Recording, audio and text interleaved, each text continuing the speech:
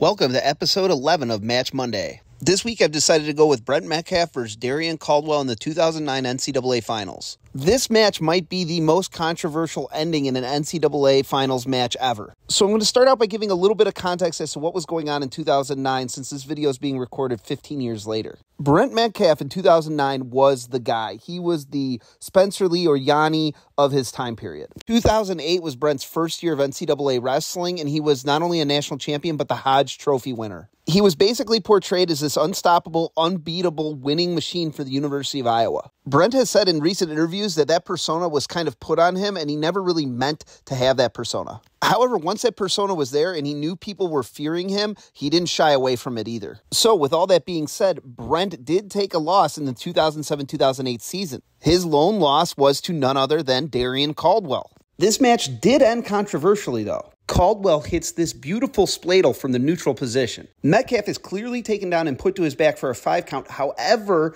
the referee calls the fall, even though Metcalf's shoulders are clearly up against Caldwell's body. As I said before, Metcalf would go on to win the Hodge and the NCAA tournament that year. Caldwell and Metcalf didn't meet again until the next season in the All-Star Classic. This match doesn't count against your NCAA record, so both guys were technically undefeated going into the NCAA Finals later on at the end of this season. Metcalf got the win in this match by a technical fall. Again, as I said before, Metcalf was super dominant at the time, and he won by large margins often. So after this All-Star Classic match, most people, including myself, had totally written Darrion Caldwell off. The basic thought was that Metcalf was going to thump everyone at 149 pounds for the next 2 years and then move on to the senior level. Darrion Caldwell had other plans, though. All right, with that context out of the way, let's get into the actual match here. Caldwell's going to start off this match firing right away. He tries his throw by, and he's going to drop in on a low leg here and actually get to the leg. Metcalf's able to defend fairly well. He gets to a standing position, but Caldwell has him dead to rights here, and he's going to get the back trip and score the first takedown in the match. So every wrestler is taught you want to go out and get that first takedown. It sets the tone and lets the other guy know that you're in charge. Metcalf is a different animal, though. In 2007 against Bubba Jenkins, he got taken down the first 2 times. He ended up winning that by major. Caldwell's going to stay on the tack. He's going to come out of this over and rip a headlock and put Metcalf down,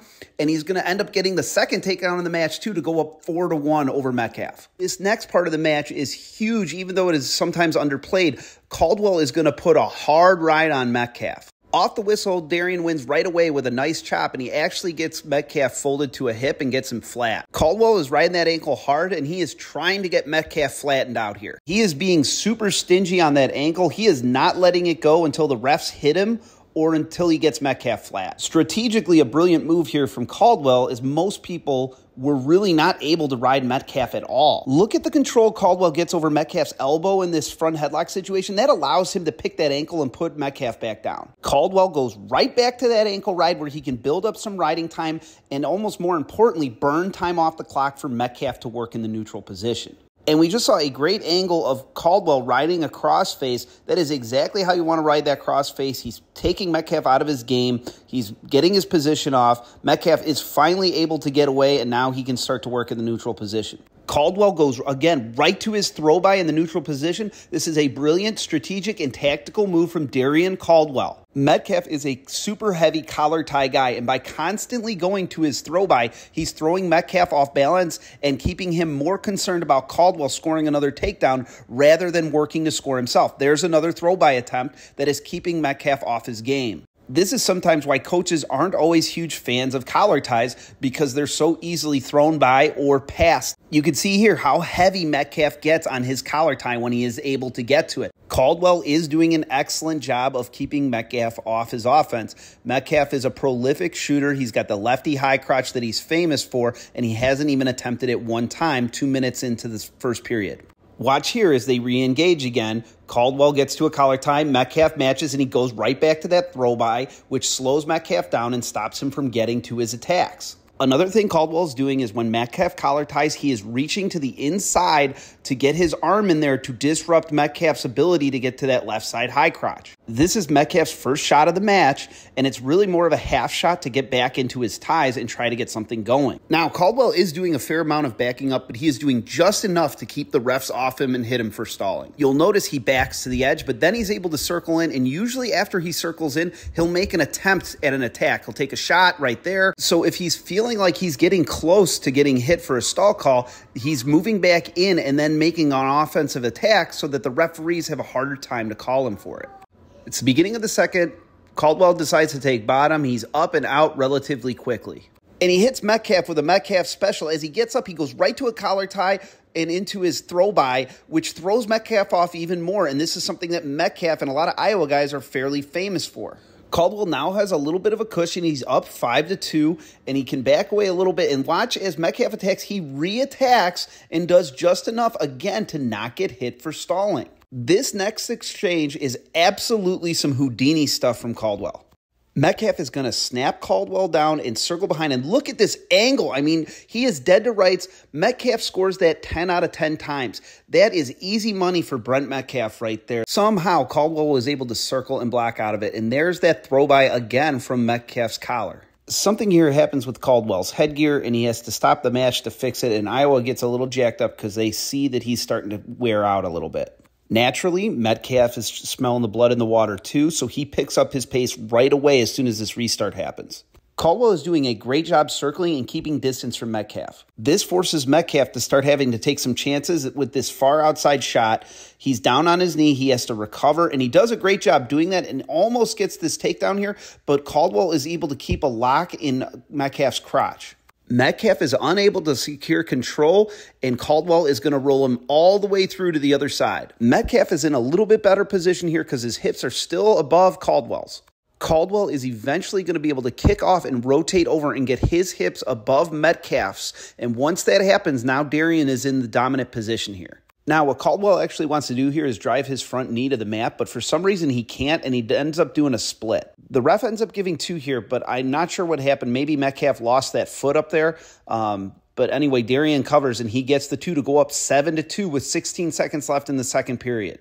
Caldwell also has well over a minute riding time, so Metcalf is in quite a hole here. This escape point here is huge, and both guys know it. Watch how Darrion times this jump up on Metcalf. As soon as Metcalf's legs are coming back, he jumps up to recover Metcalf. Great timing there, and he gets him flat with his ankle ride that he's been using the entire match. What a huge ride out for Darrion Caldwell. Metcalf is down 5 and has a lot of riding time against him. He has a ton of work to do and not a lot of time to do it. Caldwell is still riding that ankle super hard and having a lot of success with it. Metcalf is able to get away here to make it 7-3.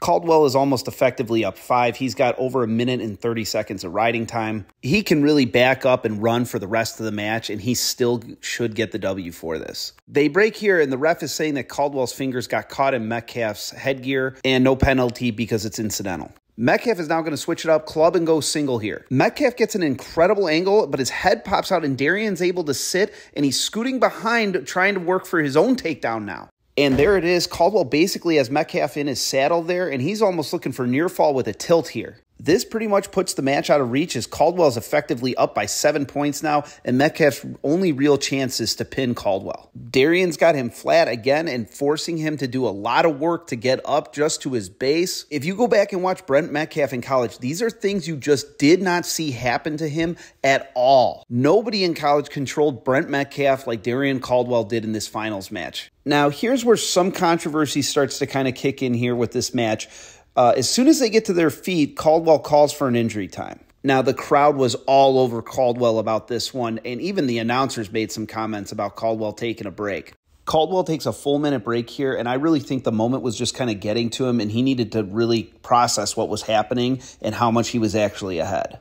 There's 47 seconds left in the match. Metcalf is effectively down by 6. He needs a freaking miracle. So Metcalf is going to do his thing and really try to chase down Darrion here.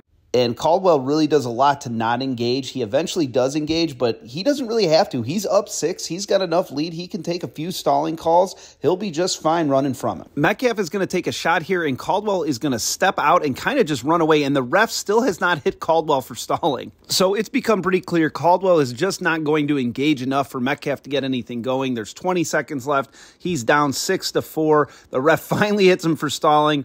Darrion's going to give up this double. It's 9-6 now. He's still down 3. 4 with riding time, and Darrion Caldwell just took it to Brent Metcalf in this match. So here is where the controversy really kicks in for this match. Metcalf is going to cut Caldwell loose. Recently, Metcalf has said that his plan was to try to jump over Caldwell and get another takedown to only lose by 3. That is not what happens here.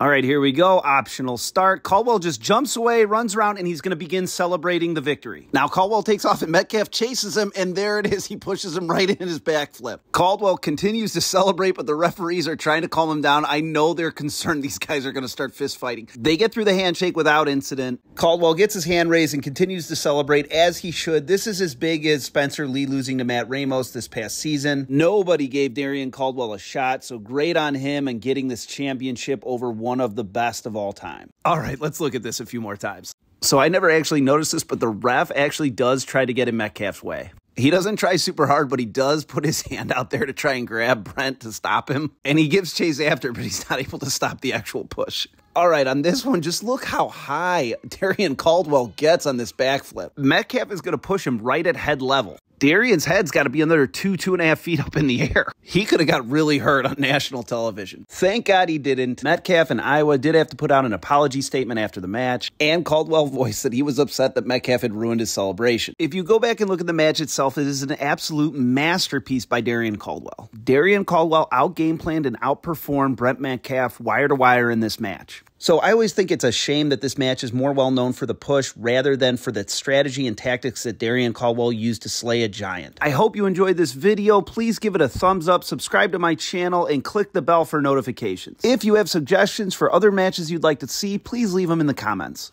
And I'll see you on the next one.